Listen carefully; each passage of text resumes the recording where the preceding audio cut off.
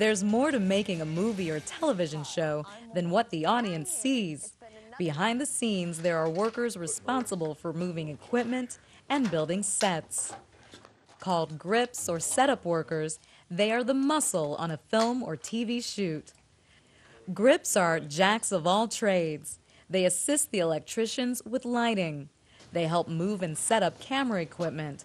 Slice it off on the side so it doesn't spill over to the window. Working under the guidance of the set designers, grips handle the movie's carpentry needs. That requires using power tools like electric saws and drills, as well as hand tools. This is a job that takes a lot of physical strength. When a prop or piece of equipment needs to be moved, it's usually the grip who moves it. Bending, lifting, climbing ladders are all part of the day's work. And in movies, the days can be very long.